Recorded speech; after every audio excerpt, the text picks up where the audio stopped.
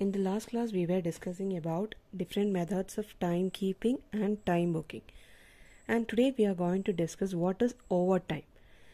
Overtime, നമ്മൾ normally ചെയ്യുന്നതിനെക്കാട്ടിലും കൂടുതലായിട്ട് എത്ര മണിക്കൂർ നമ്മൾ ജോലി ചെയ്യുന്നോ അതിന് പറയുന്നതാണ് ഓവർ ടൈം എന്ന് പറയുന്നത്. So working for more than the normal working hours, excess ആയിട്ട് നമ്മൾ എന്തുമാത്രം അവേഴ്സ് വർക്ക് ചെയ്യുന്നു അതിന് വിളിക്കുന്ന പേരാണ് ഓവർ ടൈം എന്ന് പറയുന്നത്. Normal working അവേഴ്സിനെക്കാട്ടിലും how much more than V are working അതിന് പറയുന്നതാണ് ഓവർ ടൈം എന്ന് പറയുന്നത്. അതേപോലെ തന്നെ ഓവർ ടൈമിന് നമ്മൾ ഹയർ റേറ്റ്സിലാണ് പേയ്മെൻറ്റ് കൊടുക്കുക. നോർമൽ വർക്കിംഗ് അവേഴ്സിന് കൊടുക്കുന്നതിനെക്കാട്ടിലും കുറച്ച് കൂടുതൽ ആയിരിക്കും നമ്മൾ എന്തിന് കൊടുക്കുക, ഓവർ ടൈം അവേഴ്സിന് പേയ്മെൻറ്റ് കൊടുക്കുക. So usually overtime is paid at a higher rate and the excess amount which is paid over the normal rate is called the overtime premium. Excess amount paid over normal rate. Normal rate നെക്കാട്ടിലും കൂടുതൽ നമ്മൾ excess ആയിട്ട് എത്ര രൂപ കൊടുക്കുന്നോ അതിന് വിളിക്കുന്ന പേരാണ് over time premium എന്ന് പറയുന്നത്. ഇനിയും ഈ ഓവർ ടൈം വരാനായിട്ടുള്ള കാരണം എന്തൊക്കെയായിരിക്കാം? എന്തെങ്കിലും നമുക്കൊരു അർജൻറ്റ് ഓർഡേഴ്സ് മീറ്റ് ചെയ്യണം, അല്ലെങ്കിൽ വർക്കേഴ്സിൻ്റെ ഷോർട്ടേജ് വരെയാണ്, ഇപ്പോഴുള്ള നിലവിലുള്ള വർക്കേഴ്സിനെ കൊണ്ട് നമുക്ക് ഫുൾ വർക്ക് കംപ്ലീറ്റ് ചെയ്യേണ്ടതായിട്ടുണ്ട്, ആ ഒരു കോമ്പൻസേറ്റ് ചെയ്യേണ്ടതായിട്ട് വരുന്നു. സോ അവർ അഡീഷണൽ വർക്ക് അവിടെ എടുക്കണം, അതിന് നമ്മൾ എന്ത് ചെയ്യും, ഓവർ ടൈം കാൽക്കുലേറ്റ് ചെയ്ത് അതിനുള്ള പേയ്മെൻറ്റ് അവർക്ക് കൊടുക്കും. പിന്നെ നമ്മുടെ പ്രോഡക്റ്റിന് ഡിമാൻഡ് കൂടുകയാണെങ്കിൽ ആ ഡിമാൻഡ് മീറ്റ് ചെയ്യാനായിട്ടും വർക്കേഴ്സിനെ കൊണ്ട് കുറച്ച് നേരം കൂടെ അഡീഷണൽ ആയിട്ട് വർക്ക് ചെയ്യിപ്പിക്കേണ്ടതായിട്ട് വരും. ഇതൊക്കെ ആയിരിക്കും ഓവർ ടൈം ചെയ്യിപ്പിക്കാനായിട്ടുള്ള അല്ലെങ്കിൽ ഓവർ ടൈം ചെയ്യാനായിട്ടുള്ള മേജർ റീസൺസ് എന്ന് പറയുന്നത്. ആൻഡ് ഇനി നമുക്ക് കണ്ടുപിടിക്കാനായിട്ടുള്ളത് ഒരു ലേബറിൻ്റെ cost. So computation of labour cost ആണ് അവർ നെക്സ്റ്റ് ടോപ്പിക്. സോ ഈ ലേബർ കോസ്റ്റ് എന്നുകൊണ്ട് ഉദ്ദേശിക്കുന്നത് it is not only the amount which is paid to the workers. നമ്മൾ വേജസ് ആയിട്ട് മാത്രം, അതായത് ദിവസക്കൂലിയായിട്ട് മാത്രം കൊടുക്കുന്നതല്ല ലേബർ കോസ്റ്റിനകത്ത് വരുന്നത്. പകരം അതിനുപരിയായിട്ട് all those expenses which are incurred on the workers. അപ്പം ലേബർ കോസ്റ്റ് എന്ന് പറഞ്ഞു കഴിഞ്ഞാൽ it is not only the wages which are paid, in addition to that all those expenses, ആ വർക്കേഴ്സിന് വരുന്ന മറ്റ് പല എക്സ്പെൻസസും എന്തിൻ്റെ കൂടെ കൂട്ടുന്നതാണ്, ലേബർ കോസ്റ്റ് എന്നും പറഞ്ഞ് നമ്മൾ ആഡ് ഓൺ ചെയ്യുന്നതാണ്. സോ ലേബർ കോസ്റ്റിനകത്ത് വരുന്ന അല്ലെങ്കിൽ ലേബർ കോസ്റ്റ് ഇൻക്ലൂഡ് ചെയ്യുന്ന രണ്ട് ഫാക്ടേഴ്സാണ് കറന്റ് മോണിറ്ററി ബെനിഫിറ്റ്സും ഉണ്ട്, ഫ്രിഞ്ച് ബെനിഫിറ്റ്സും ഉണ്ട്. ഈ കറന്റ് മോണിറ്ററി ബെനിഫിറ്റ്സ് എന്ന് പറഞ്ഞു കഴിഞ്ഞാൽ payment which is made by the employer in terms of money. Employer അവരുടെ എംപ്ലോയീസിന് ഇൻ ടേംസ് ഓഫ് മണിയിൽ പേയ്മെൻറ്റ് നടത്തുകയാണെങ്കിൽ അതിന് പറയുന്നതാണ് കറന്റ് മോണിറ്ററി ബെനിഫിറ്റ്സ് എന്ന് പറയുന്നത്. ഫോർ എക്സാമ്പിൾ ബേസിക് വേജസ്, ഒരു ദിവസത്തെ അല്ലെങ്കിൽ ഒരു മാസത്തെ ബേസിക് പേ. അതേപോലെ തന്നെ അലവൻസസ്, ഡിയർനെസ് അലവൻസ്, അതാണ് DA എന്ന് പറയുന്നത്. അതേപോലെ തന്നെ house rent allowance which is known as HRA. നമുക്ക് മാസം മാസം എത്രയാണ് ഹൗസ് റെന്റിനായിട്ട് തരുന്ന ഒരു അലവൻസ് എത്രയാണ്, അതെല്ലാം മോണിറ്ററി ടേംസിൽ നമുക്ക് ഇത്ര രൂപയാണ് അല്ലെങ്കിൽ ഇത്ര രൂപ വരെ നമുക്ക് ഹൗസ് റെന്റ് കിട്ടുമെന്ന് പറയും. So it can be measured in terms of money or the payment is made by the employer in terms of money. അതുകൊണ്ട് നമുക്ക് അതിനെ വിളിക്കാം കറന്റ് മോണിറ്ററി ബെനിഫിറ്റ്സ് എന്ന് വിളിക്കും. ഇനി കറന്റ് മോണിറ്ററി ബെനിഫിറ്റ്സ് കൂടാതെ നമുക്ക് ഫ്രിഞ്ച് ബെനിഫിറ്റ്സും തരും. ഫ്രിഞ്ച് ബെനിഫിറ്റ്സ് എന്ന് പറയുമ്പോൾ it is the non monetary benefits given by the employer. Employer എംപ്ലോയീസിന് നമ്മൾ നേരത്തെ പറഞ്ഞ പോലെ മോണിറ്ററി അല്ലാത്ത non monetary benefits കൊടുക്കുന്നതിനെയാണ് fringe benefits എന്ന് പറയുന്നത്. എക്സാമ്പിളായിട്ട് പറഞ്ഞു കഴിഞ്ഞാൽ നമ്മൾ പറഞ്ഞു free canteen facilities, subsidised meals കൊടുക്കുകയാണെങ്കിൽ, അല്ലെങ്കിൽ ട്രാവലിംഗ് ഫെസിലിറ്റീസ് കൊടുക്കുക, ബസ് സർവീസ് ഫ്രീ ആയിട്ട് കൊടുക്കുക, അല്ലെങ്കിൽ എന്തെങ്കിലും free education for children, എംപ്ലോയീസിൻ്റെ children എന്തെങ്കിലും എഡ്യൂക്കേഷൻ ഫെസിലിറ്റീസ് ഫ്രീ ആയിട്ട് കൊടുക്കുകയാണെങ്കിൽ. ഇനി നമ്മൾ നേരത്തെ പറഞ്ഞു ഹൗസ് റെന്റ് അലവൻസ് തരും, അല്ല, ഇപ്പോൾ ഫ്രീ ആയിട്ട് നമുക്ക് അക്കോമഡേഷൻ തരികയാണെങ്കിൽ, റെന്റ് ഫ്രീ അക്കോമഡേഷൻ തരികയാണെങ്കിൽ, ഇതെല്ലാം എന്തിനകത്ത് വരും, fringe benefits. So fringe benefits നമ്മൾ നോക്കി. ഇനി നമുക്ക് നോക്കണ്ടേ, അപ്പം നമുക്ക് അടുത്തതായിട്ട് നമ്മളൊരു വെയ്റ്റ് ഷീറ്റ് പ്രിപ്പയർ ചെയ്യണം. വെയ്റ്റ് ഷീറ്റ് പ്രിപ്പയർ ചെയ്യാൻ വേണ്ടിയിട്ട് നമ്മൾ ആദ്യം തന്നെ what is payroll accounting.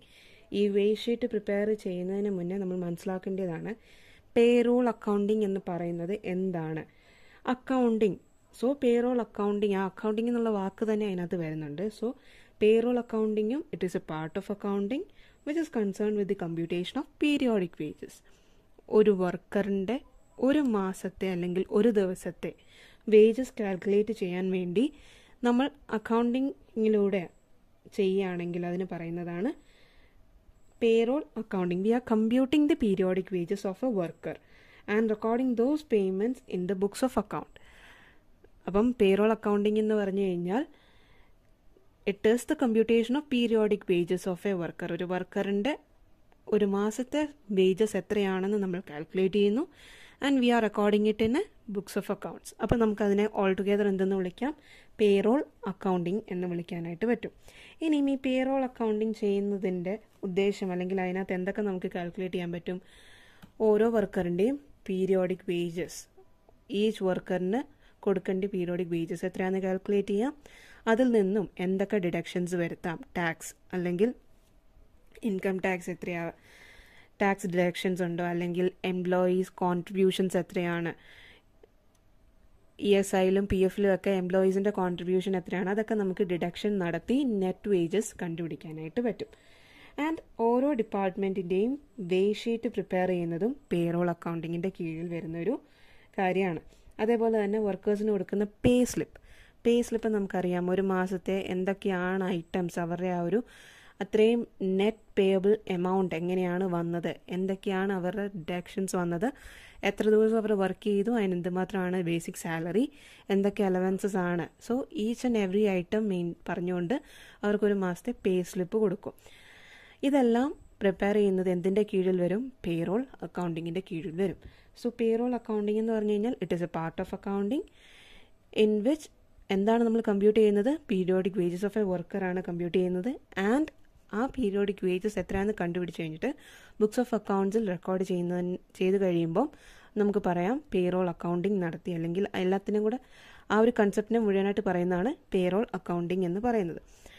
And അതിനകത്ത് എന്തൊക്കെ ഇൻവോൾവ് ആവുന്നുണ്ട്? പീരിയോഡിക് വേജസ്, ഓരോ വർക്കറിൻ്റെയും പീരിയോഡിക് വേജസ് എത്രയാണ്, മന്ത്ലി വേജസ് എത്രയാണെന്ന് നമുക്ക് കമ്പ്യൂട്ട് ചെയ്യാം. ടോട്ടൽ ഡിഡക്ഷൻസ്, ഓരോ വർക്കറിൻ്റെയും ഗ്രോസ് വേജസിൽ നിന്നും എന്തൊക്കെയാണ് ഡിഡക്റ്റ് ചെയ്യാൻ പറ്റുന്നത്, ഡിഡക്റ്റ് ചെയ്തതിന് ശേഷം ആ ഒരു വർക്കറിന് കിട്ടുന്ന നെറ്റ് പേയബിൾ സാലറി അല്ലെങ്കിൽ നെറ്റ് വേജസ് എത്രയാണെന്നുള്ളതും കമ്പ്യൂട്ട് ചെയ്യാനായിട്ട് പറ്റും. പിന്നെ നമുക്ക് വേജ് ഷീറ്റ് പ്രിപ്പയർ ചെയ്യുന്നതും അതേപോലെ തന്നെ പേ സ്ലിപ്സ് പ്രിപ്പയർ ചെയ്യുന്നതും ഏതിൻ്റെ കീഴിൽ വരുന്നതാണ്? പേറോൾ അക്കൗണ്ടിങ്ങിൻ്റെ കീഴിൽ വരുന്നതാണ്. നമ്മൾ പറഞ്ഞു വേജ് ഷീറ്റ് പ്രിപ്പയർ ചെയ്യുമെന്ന് പറഞ്ഞു. സോ വേജ് ഷീറ്റ് എന്താണെന്ന് പറഞ്ഞു കഴിഞ്ഞാൽ it is A consolidated list of wages payable to each worker. ഓരോ വർക്കറിനും എന്തൊക്കെയാണ് വരുന്നത്, അയാളുടെ വേജസിനകത്ത് വരുന്ന ഐറ്റംസ് എന്തൊക്കെയാണെന്ന് അതിൻ്റെ ഒരു കൺസോളിഡേറ്റഡ് ലിസ്റ്റാണ് വേജ് ഷീറ്റിനകത്ത് നമ്മൾ പറയുന്നത്. ആൻഡ് ഈ വേജ് ഷീറ്റിനകത്ത് മെയിനായിട്ടും കാണിക്കുന്നത് ദ ഗ്രോസ് വേജസ് വരും. നമ്മൾ നേരത്തെ പറഞ്ഞ basic pay, dearness allowance, എംപ്ലോയറിൻ്റെ contribution എത്രയാണ്, ബേസിക് ഐറ്റംസ് എല്ലാം വരും. കൂടാതെ ഡിഡക്ഷൻസ്, ആ ഗ്രോസ് വേജസിൽ നിന്നും എന്തൊക്കെ ഐറ്റംസ് നമുക്ക് ഡിഡക്റ്റ് ചെയ്യാം. ആൻഡ് ഏറ്റവും last the net payable amount, ഒരു വർക്കറിന് ആ മാസാവസാനം കിട്ടുന്ന നെറ്റ് പേയബിൾ എമൗണ്ട് എത്രയാണെന്നും നമുക്ക് ഈ ഒരു പേറോൾ അല്ലെങ്കിൽ വേജ് ഷീറ്റിൽ നിന്നും മനസ്സിലാക്കാനായിട്ട് പറ്റും. And it is prepared for each department separately. ഓരോ ഡിപ്പാർട്ട്മെൻറ്റിനും ഓരോ വർക്കറിനും സെപ്പറേറ്റ് ആയിട്ടാണ് നമ്മൾ എന്ത് പ്രിപ്പയർ ചെയ്യുന്നത്? പേറോൾ അല്ലെങ്കിൽ വേജ് ഷീറ്റ് പ്രിപ്പയർ ചെയ്യുന്നത്. It can be prepare daily, weekly or monthly. നമ്മളുടെ വേജ് പേയ്മെൻറ്റ് എങ്ങനെയാണ്? മാസമാണ് പേയ്മെൻറ്റ് കൊടുക്കുന്നതെങ്കിൽ മന്ത്ലി നമ്മൾ പ്രിപ്പയർ ചെയ്യും. ഡെയിലി ആണ് wages കൊടുക്കുന്നതെങ്കിൽ daily wage sheet prepare ചെയ്യണം. സോ എങ്ങനെയാണ് നമ്മുടെ മോഡ് ഓഫ് പേയ്മെൻറ്റ് അതിനെ ബേസ് ചെയ്തിരിക്കും നമ്മൾ വേജ് ഷീറ്റ് പ്രിപ്പയർ ചെയ്യുന്നത്. സോ ഇത് ഇത്രയുമാണ് പേറോൾ അക്കൗണ്ടിങ്ങും അതേപോലെ വേജ് ഷീറ്റിനെ കുറിച്ചുള്ള തിയറി പാർട്ട്.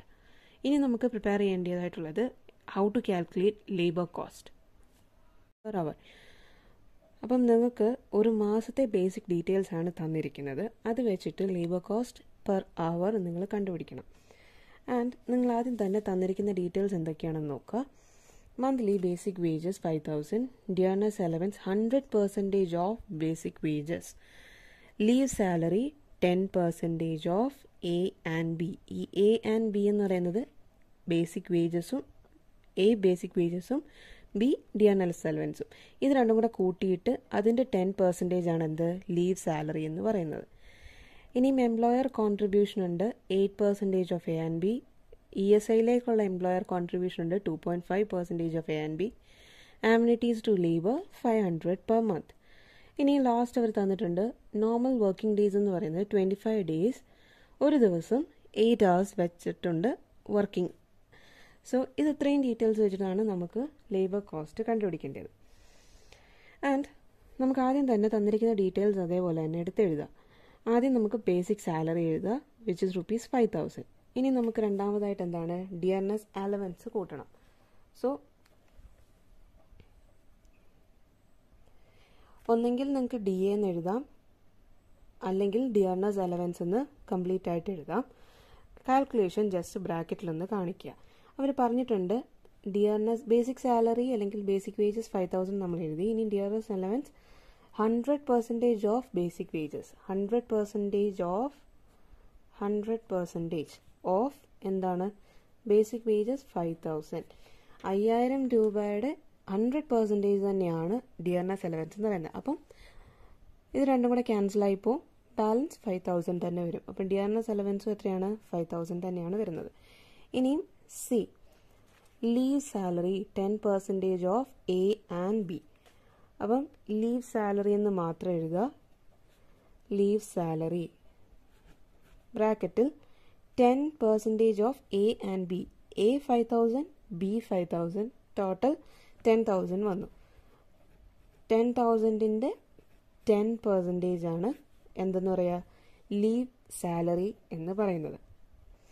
സോ നമുക്കത് ക്യാൻസൽ ചെയ്തെടുക്കുമ്പോൾ 1,000 rupees എന്ന് വരും. ലീവ് സാലറി ആയിട്ട് വി ഗെറ്റ് 1,000 rupees. ഇനി D, employers contribution to PF. ഏതൊരു എംപ്ലോയിക്കും പ്രൊവിഡൻറ്റ് ഫണ്ട് ഉണ്ട്. അതിലേക്ക് എംപ്ലോയറും കോൺട്രിബ്യൂട്ട് ചെയ്യും, എംപ്ലോയിയും കോൺട്രിബ്യൂട്ട് ചെയ്യും. സോ നമ്മൾ ഒരു എംപ്ലോയറിന്, നമ്മളിപ്പം കമ്പനിയുടെ ഭാഗത്തുനിന്ന് ചിന്തിക്കുകയാണ്, ആ ഒരു എംപ്ലോയറിന് എന്തുമാത്രം ഒരു മാസത്തെ വേജ് ആവും, അല്ലെങ്കിൽ ഒരു ദിവസത്തെ അല്ലെങ്കിൽ ഒരു മണിക്കൂറിലെ അയാളുടെ വേജസ് എത്രയാണെന്ന് നമ്മൾ കാൽക്കുലേറ്റ് ചെയ്യാൻ പോവാണ്. ലേബറിൻ്റെ കോസ്റ്റ് എത്രയാണെന്ന് കാൽക്കുലേറ്റ് ചെയ്യാൻ പോവാണ്. സോ ആ എംപ്ലോയർ അയാൾക്ക് വേണ്ടി, ആ ഒരു എംപ്ലോയിക്ക് വേണ്ടി അടയ്ക്കുന്ന PFലേക്ക് അടയ്ക്കുന്ന കോൺട്രിബ്യൂഷനും എന്താണ്, കമ്പനിയെ സംബന്ധിച്ചിടത്തോളം it is A cost for the company. അപ്പോൾ അത് നമ്മൾ എന്ത് ചെയ്തിരിക്കണം, ഇതിൻ്റെ കൂടെ ആഡ് ഓൺ ചെയ്തിരിക്കണം. സോ അടുത്തതാണ് employers contribution. Employers contribution to PF. അവരത് ക്ലിയർ ആയിട്ട് പറഞ്ഞിട്ടുണ്ട്. 8% of A and B. A എത്രയാണ്, 5,000, B 5,000. So total 10,000. ഈ 10,000ന്റെ 8% ആണ് PFലേക്ക് കമ്പനി കോൺട്രിബ്യൂട്ട് ചെയ്യുന്നത്, അല്ലെങ്കിൽ എംപ്ലോയർ കോൺട്രിബ്യൂട്ട് ചെയ്യുന്നത്. സോ എത്ര വരും, 800. ഇനിയും ഇ, അതും എംപ്ലോയറിൻ്റെ കോൺട്രിബ്യൂഷൻ തന്നെ, പക്ഷേ എന്തിലേക്കാണ്, കോൺട്രിബ്യൂഷൻ ടു ESI. ESI എന്ന് പറഞ്ഞാൽ മെഡിക്കൽ ബെനിഫിറ്റ്സിന് വേണ്ടി മാസം മാസം എത്ര രൂപ എംപ്ലോയിക്ക് വേണ്ടി കൊടുക്കും.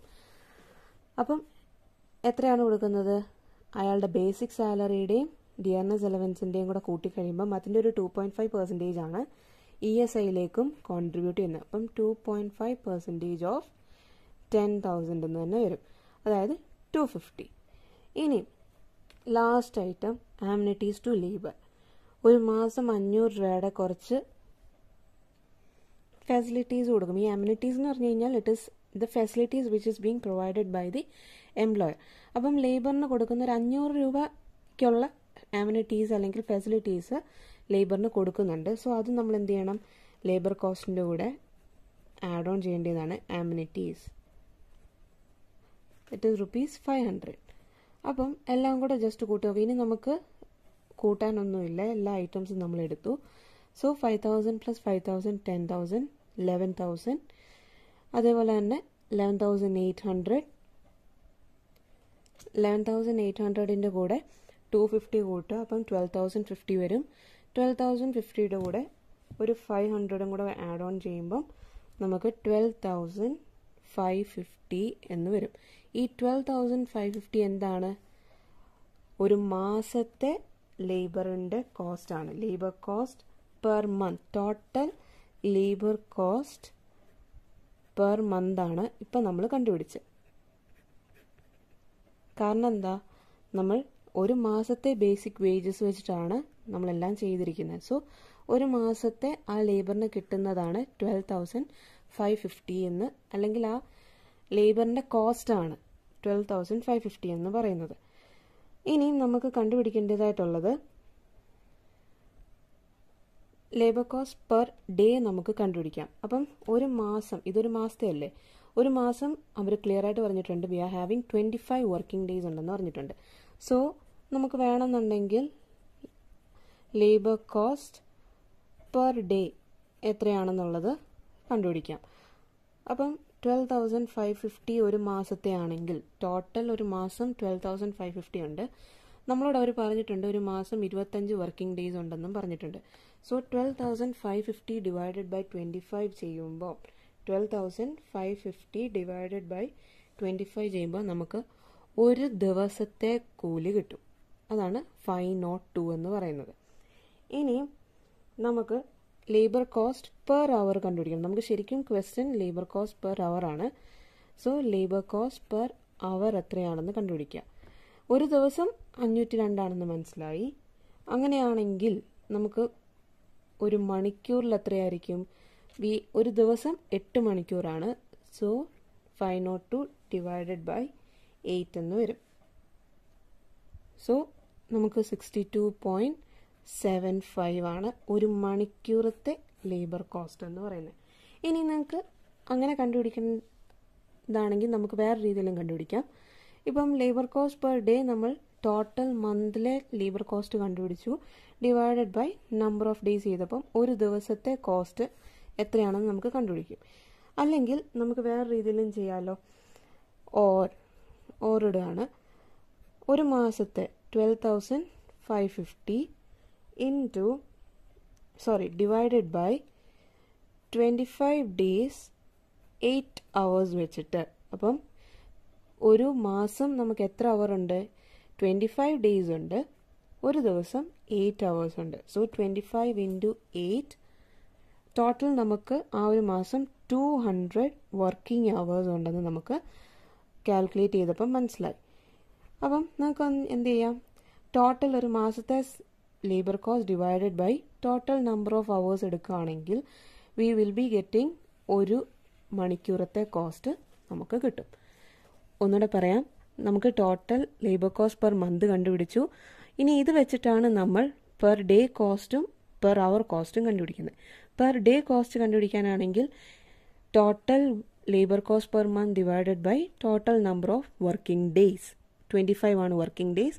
അതിപ്പോൾ നമുക്ക് മനസ്സിലായി 502 ആണ് നമുക്ക് ഒരു ദിവസത്തെ ലേബർ കോസ്റ്റ് എന്ന് പറയുന്നത്. ഇനി ഒരു മണിക്കൂറിലെ ആണെങ്കിൽ ഒരു മാസം 25 വർക്കിംഗ് ഡേയ്സ് ഉണ്ട്, ഒരു ദിവസം 8 മണിക്കൂർ വെച്ചിട്ടാണ്.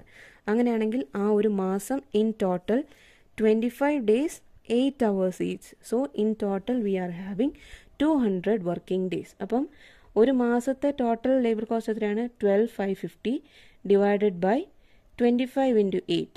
25 വർക്കിംഗ് ഡേയ്സ്, ഒരു ദിവസം 8 മണിക്കൂർ വെച്ച്. സോ ഇൻ ടോട്ടൽ 200 hours വരും.